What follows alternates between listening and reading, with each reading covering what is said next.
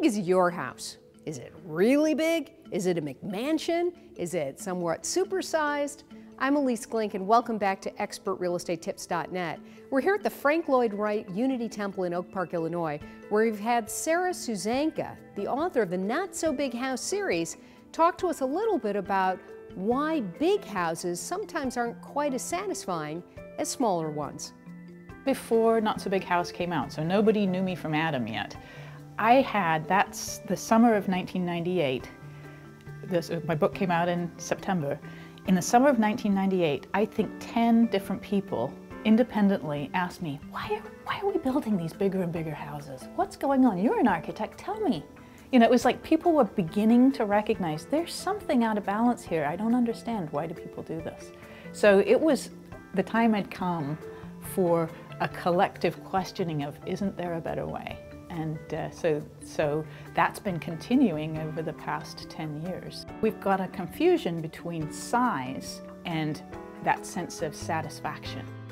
And what I've talked about in all of my books related to spatial design, the Not So Big House series, and now what I'm beginning to talk about in relation to how we live our lives, is that the quality of what we do, the way we engage, is really at the core of what satisfies. And so a house that's beautiful and that inspires you is 100% more delightful to your heart than something that's just merely big. We can actually see it in all sorts of aspects of our culture. Same thing with food. You know, surely a bigger plate of food is going to satisfy us more than a smaller plate of food. And we're gradually discovering that, well, that's not true if the quality and care of its making gives you this moreness of flavors and combinations that make you feel inspired. We get this inundation in our culture that more is better. Whether we're talking about children and the number of toys that they get, or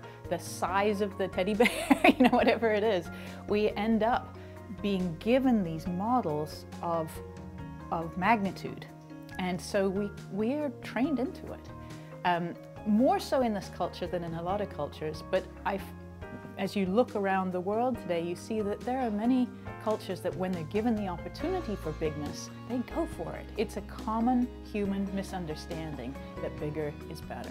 It's not. It doesn't satisfy, but we only find that out after years and years of pursuit of that which we can't seem to find.